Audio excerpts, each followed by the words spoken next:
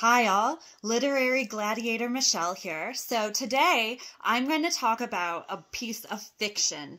This book is The Time Traveler's Wife by Audrey Niffenegger.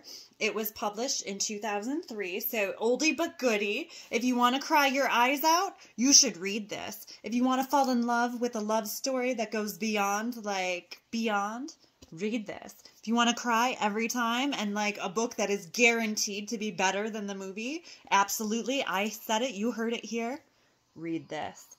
Claire Abshire falls in love with Henry de Tamble, but oh, by the way, he's got a genetic condition and he's a time traveler. So she meets him when she's a little girl and he's, well, an old man, but they don't connect in real life, but when they do, then their life unfolds. And it's a beautiful, beautiful story. So I highly recommend, pick it up, find it at your local library, find it on Goodreads. Super recommend. Time Traveler's Wife.